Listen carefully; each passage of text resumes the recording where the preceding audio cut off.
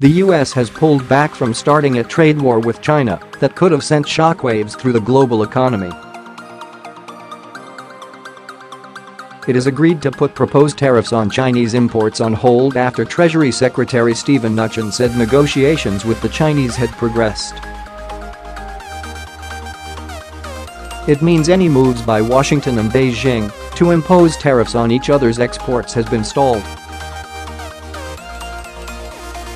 Mr. Mnuchin said that despite not getting China to reduce its overall trade surplus with America by a specified amount, U.S. officials had thrashed out a number of commitments on a framework for reducing the deficit over time.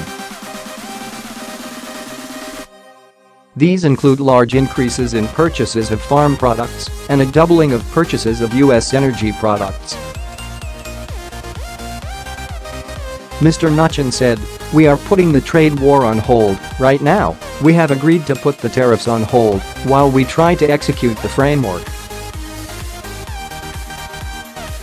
In a statement, the two sides said they had reached a consensus on taking effective measures to cut the U.S. trade deficit in goods with China.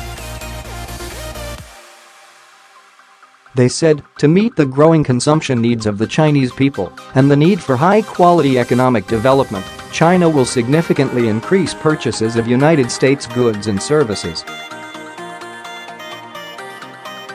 The U.S. is to send a team to China to thrash out the details. Donald Trump has said he wants to see a $200 billion, £148 billion reduction target.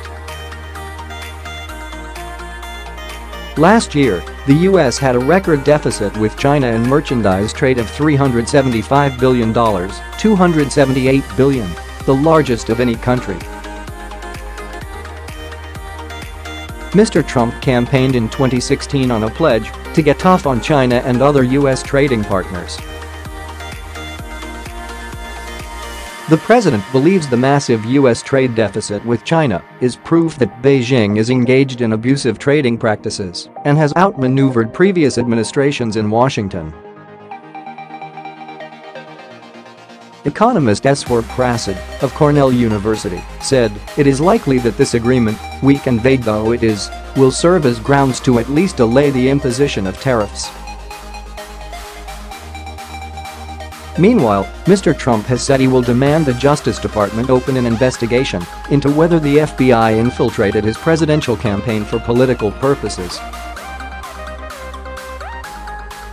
He wrote on Twitter, "I hereby demand, and will do so officially tomorrow, that the Department of Justice look into whether or not the FBI infiltrated or surveilled the Trump campaign for political purposes, and if any such demands or requests were made by people within the Obama administration."